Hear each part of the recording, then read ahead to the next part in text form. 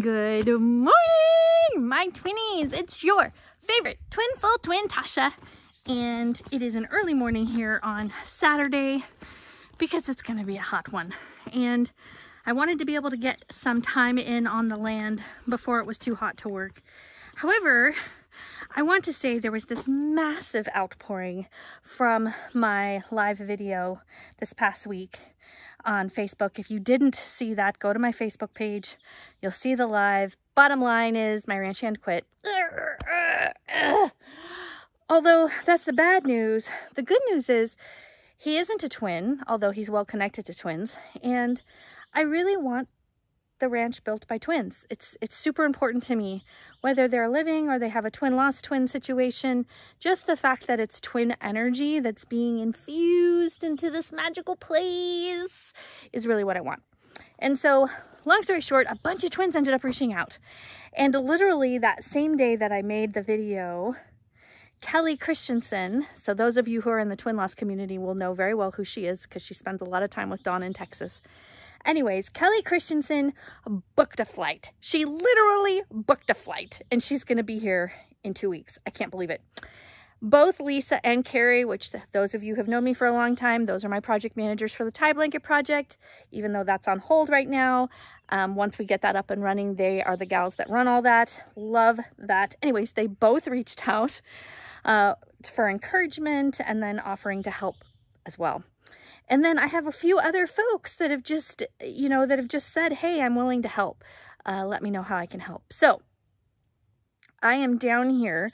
Part of those questions was about the equipment that I have. So I thought this week's video will be about all of my equipment because it's exciting and I don't know how to use it and I need help learning. Yes, I can watch YouTube videos. I will eventually figure it out, but it's so much more fun when you're together with twins. If there's somebody out there that knows how to do this and is willing to come help me, then that is freaking amazing. But again, you got to be a twin. So make sure you're a twin. If you're a twin and you want to help, please contact me. So now we're going to do a little tour of the equipment. So here are the two main pieces I believe that we are going to leverage the most for larger equipment. This skid steer is a T250 Bobcat. Isn't she a beaut?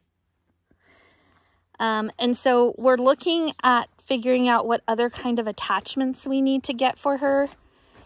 I have named her Cat, short for Catherine, because she's so bougie. Anyways, I do love her so much. Look, she's got her little claws. That is what James was using to grab the manzanita and pull them out of the ground, which is like super fantastic. So if there's any of you that know how to drive a Bobcat and have any interest in teaching me, that would be amazing. So here is the cool thing about this. The gentleman who owned it before actually put in an air conditioning unit. So you put ice water in there, in those, and it's got a little pump on it, fan, and it will pump out cool air. So this is an old school one. It's got the pedals. I don't know if you can see the pedals. Can you see the pedals? Yeah. There's pedals down there. And then the two gear joists. Well, why don't we just get in it? Getting in. Ta-da! So this is what it looks like inside, and there's all these controls up here. She's got a cage, so if you roll, you're protected. Yeah. So anyways, she needs a little love, but she is a skid steer after all. So there's the controllers. I don't know if you can see. There's not very good light, but that's what the controllers look like. So anyways, yeah, that's Cat. So this is our really super duper fancy, well, I don't know. I'm not an arborist, so I don't know if this is super duper fancy, but to me it is. It's our big wood chipper. And so the problem we have right now is it's not running. We believe there's an electrical problem. So my husband's gonna work on trying to get it running because he's kind of good with stuff like that. And so, but this gives you a good view of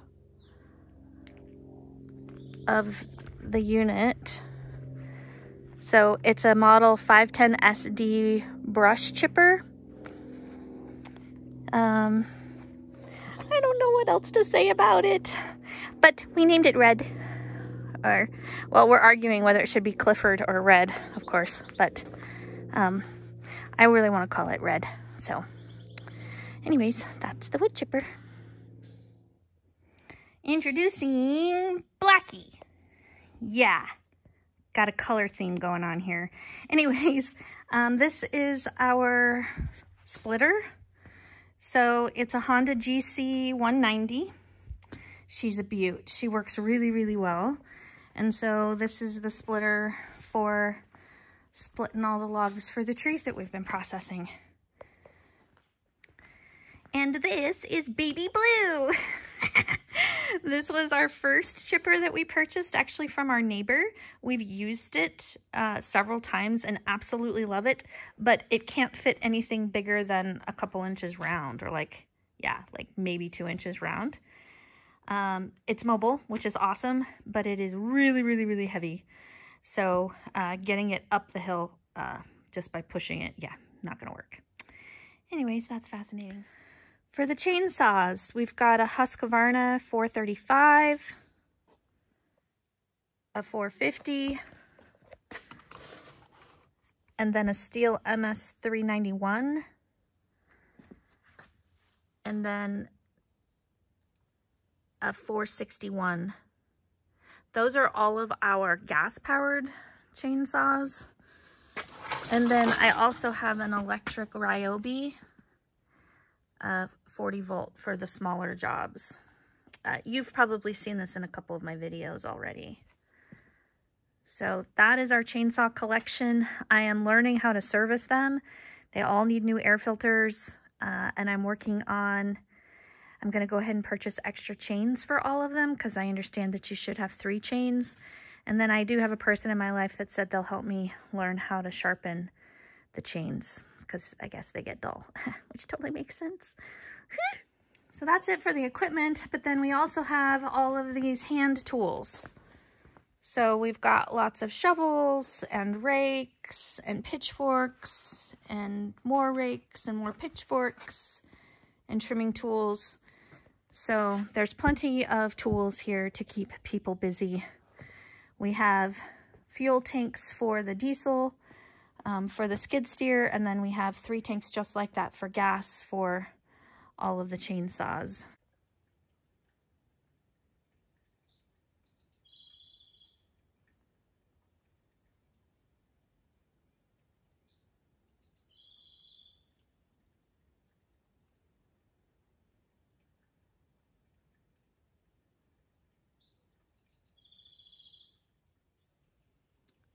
So I've had a few folks ask some questions about the bigger picture as far as the plan for the Butterfly Ranch and formalizing it as like a business.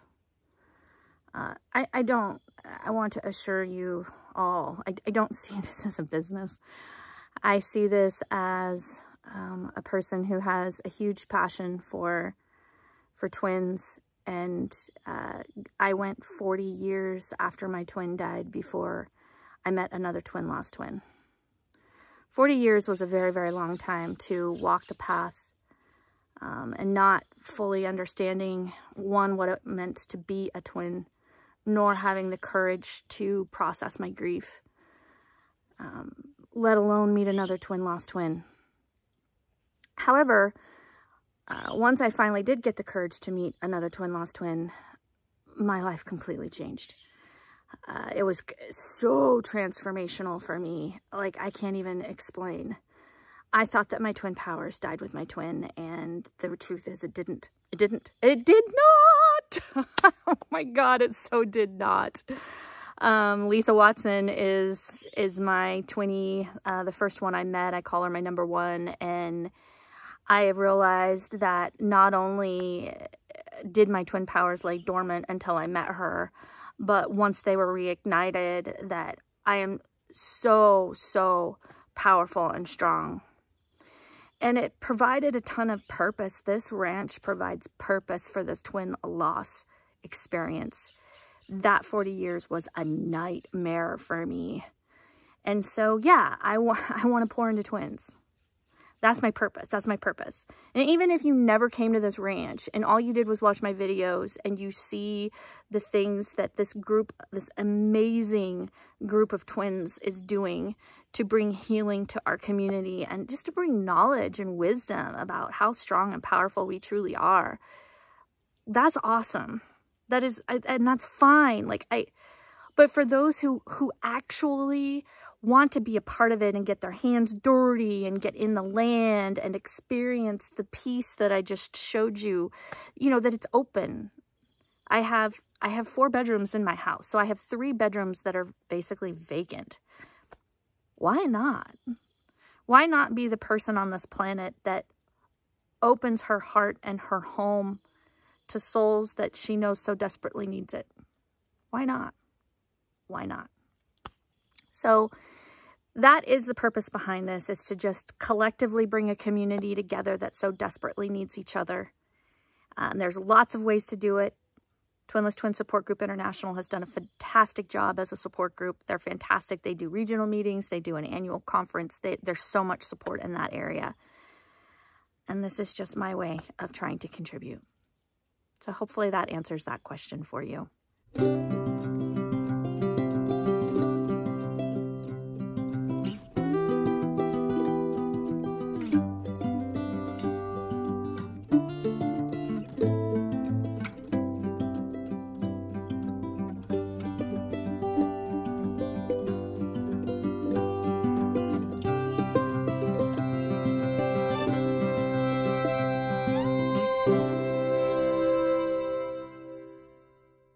Well, my twins, as you can see, we're still working on cleaning up the debris from the skid steer work.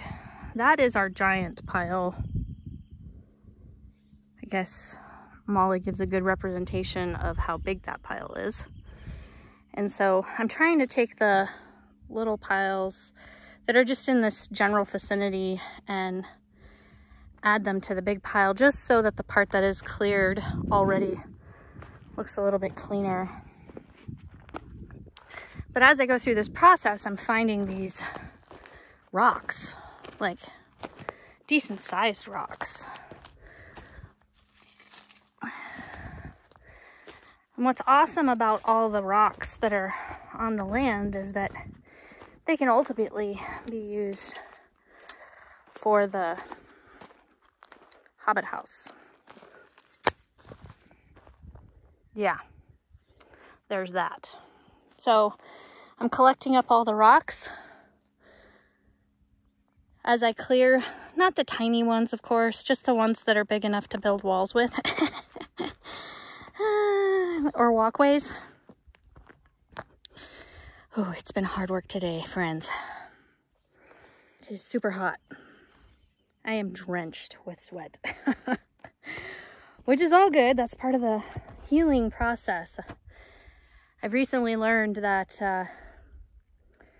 this kind of labor and kind of sweating out your toxins really, really helps with kind of balancing your life energy. And if you're struggling with depression or sadness, anger, whatever, doing a little bit of manual labor, getting your sweat on, really helps your body. So I'm not afraid to work hard. I'm not afraid to sweat. I also get some really, really neat ideas while I'm out here, and I honestly feel like a lot of your twins join me. It does. It feels that way. It feels like I've got twins souls here kind of cheering me on and giving me ideas on things to do. Like, hey, you should collect the rocks for the Hobbit house. I don't know that I would have thought of that all by my little onesies. Pretty sure that was a little ping from heaven saying, hey, this would be a good idea. And they're right. They're always right. So anyways, I'm going to keep getting after it. I'm going to keep cleaning up this mess.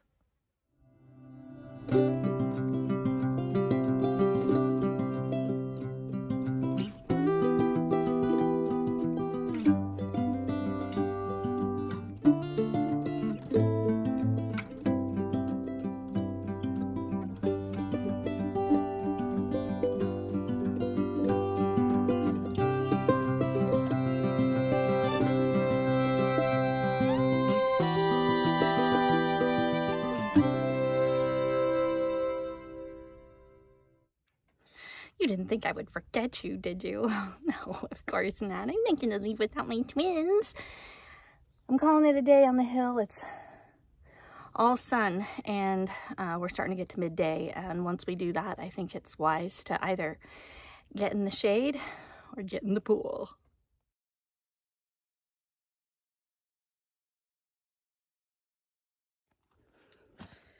So, I know it's a shocker. I chose shade over the pool. I have done several videos about the stairs down to the bridge that lead over to the Hobbit Hill. I have been wanting to work on these stairs since we got the property, and we haven't touched them. And I'm not quite ready to finish working today. I've got a little bit more time, and I want to kind of prep this area for Kelly. I would love it if Kelly and I could finish this project while she's here. I think it would be incredible. So there's some areas on the hill that have eroded. It doesn't have the wood anymore where the posts are.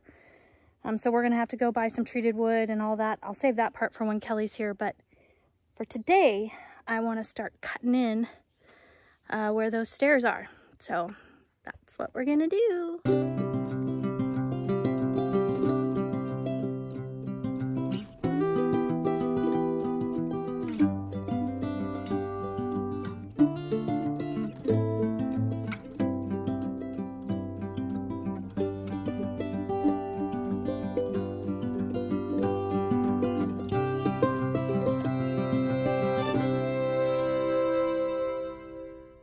Oh my goodness, my twins. Look at them!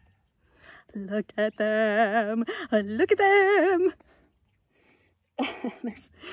Yes, I know, there's still so much more to do. I need to cut deeper and make room for the treated wood, but it's just nice to know that it's safe to come up the top part of the hill now. As I've shown you in past videos, there's sections of the stairs up the hill that are still there. They're you can see them with the wood.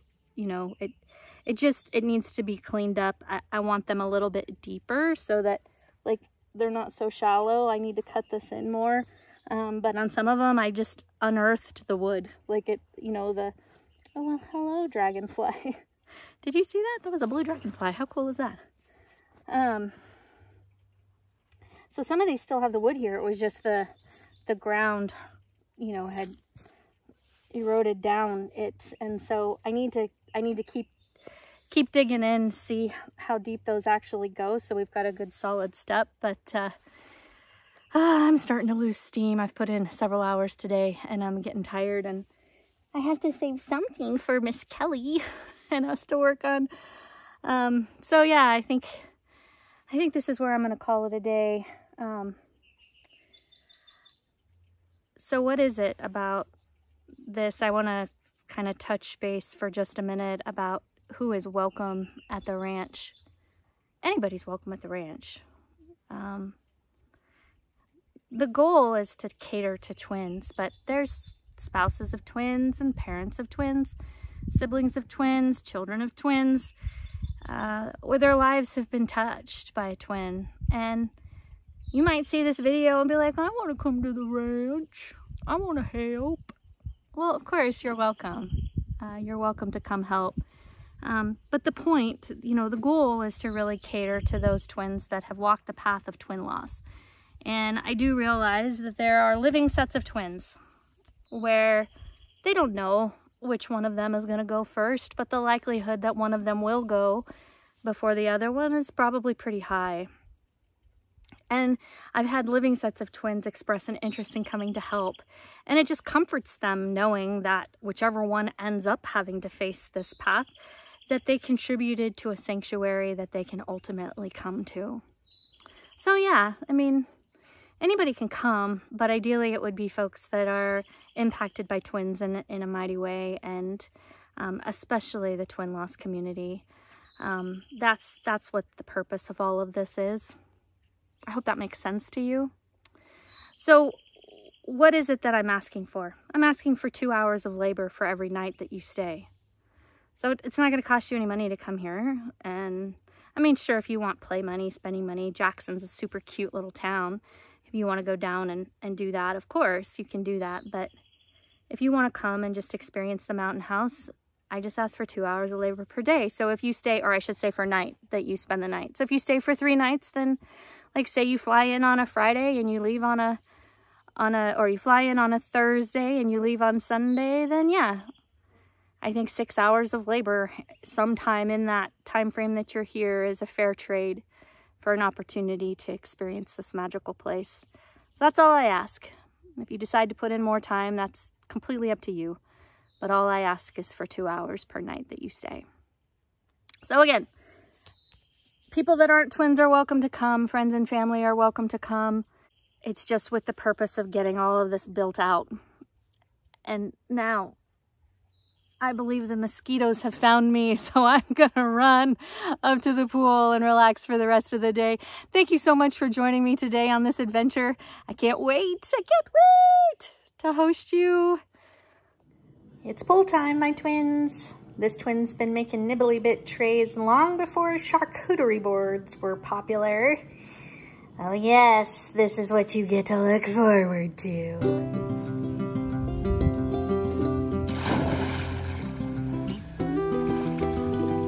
Yay! Dear twins, please come play with me. I know you won't regret it, and we will get to live twinfully together.